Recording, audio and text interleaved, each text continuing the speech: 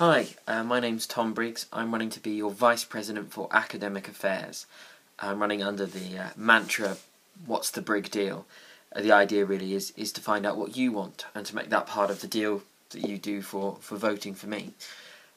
So yeah, that's my introduction. I first of all would like to really thank Brian for the idea of doing a vlog.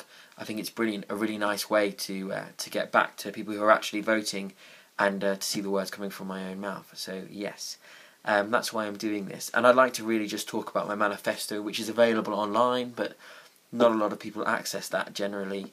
If you have, great. If you want to, great. It's on the Lincoln candidates page. So really there's three key threads to my manifesto. The first is representation. Now, I've been a student rep for all 3 years of my course. I was a course rep for my first year, and the last 2 years I've been a school rep, which is the longest service of anyone running, I think.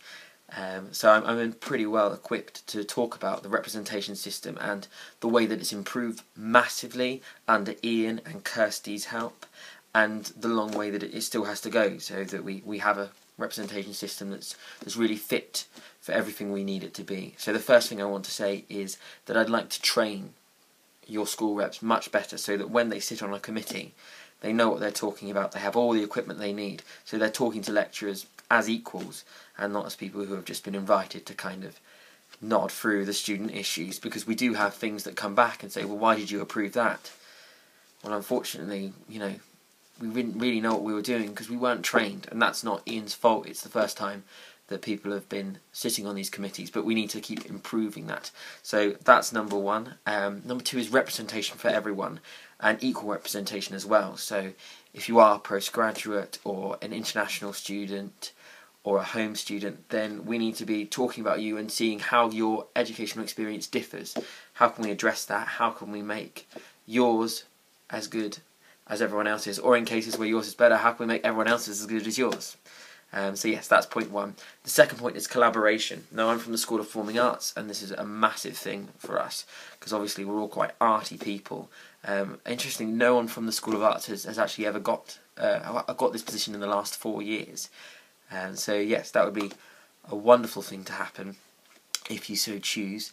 But we're talking about things like being able to find a graphic designer when your marketing material isn't quite up to the professional standard that you'd like it to be, being able to find actors for your films, or in other departments as well, being able to find the research that you want. So you might be doing biomedical science and you want to communicate with people who are doing straight biology and kind of lend on their expertise, and we need to create systems where that's possible, so that everyone all the time is collaborating to make the best work they can.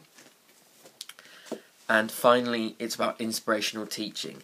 And there's 3 ways that we're going to get the teaching to a consistently high standard. The first of all is peer review. So every lecturer is peer reviewed by another lecturer in their school and another one from a different school.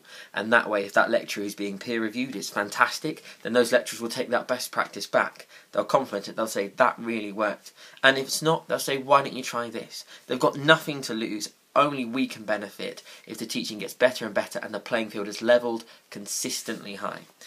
The other thing is I'd like to introduce a system whereby if you're interested as a third-year student, you can volunteer to teach additional sessions for a chosen module. So if you have an expertise from your dissertation, then you can go to a lower year module and kind of work through that, because teaching not only helps your knowledge, but it also gives you a great thing for your CV, and it will help all those people that are learning as well.